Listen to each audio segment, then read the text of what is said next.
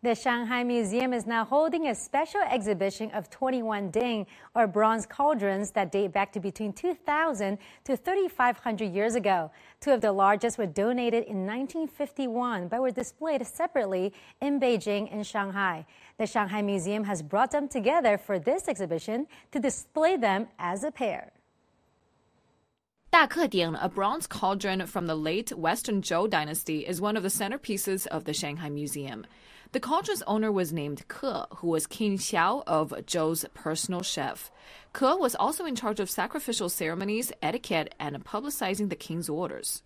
Inside the cauldron, 290 ancient Chinese characters are inscribed in 2 paragraphs. The first paragraph details the achievements of Ke's grandfather and the admiration for his noble virtues, while the second paragraph documents the rewards, including land, slaves, and clothes granted by the king. 大禹鼎 was named after Yu, a Western Zhou official.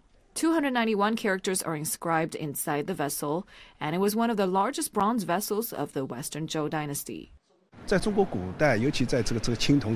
inscriptions inside the cauldrons offer important insight into the land grant system, the practices, and officials of the Western Zhou period. There are also another 19 bronze vessels being showcased alongside the 2 larger ones at this exhibition. 特殊的意义. 大克鼎 and 大禹鼎, along with 毛公鼎, are known as the 3 treasures within 4 seas. The 3 large bronze cauldrons were excavated in the late Qing dynasty.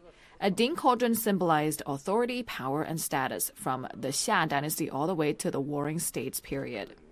大克鼎 and 大禹鼎 will be displayed until the mid of July before moving to the National Museum of China.